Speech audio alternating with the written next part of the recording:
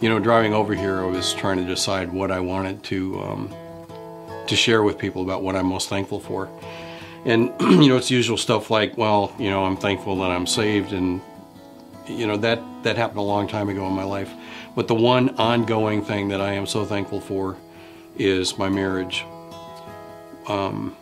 It's just like a fairy tale. Lori and I met when she was 15, I was 17, and we were on summer vacation, and we ended up getting married, and we had a good marriage by worldly standards. I wouldn't say anything was really horrible, but not knowing the Lord, not knowing what salvation was all about, we had a whole different relationship. And I know Lori, whenever I tell this story, she always interjects about this point that we'd been married for 9 years before she decided she wanted to stay married to me. But she said she put 9 years into me and didn't want to have to start over again, so she decided to keep me.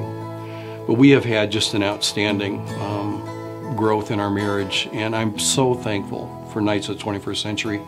That's taken my life to a whole new level, and an appreciation for who Lori is, an appreciation for my relationship with her and with the Lord. You know, the Bible tells us that a cord of 3 strands isn't easily broken. And at some point in our life we began to really understand what that meant, and as we wrapped ourselves more deeply and more firmly around the Lord, our marriage has gotten so much better. It's just amazing. So I guess that is the thing that I'm most thankful for. And for anybody out there that's newly married, it's a learning process. But if you got the Lord in the middle of it, it makes things so much easier and so much richer. And I think that's about all I have to say.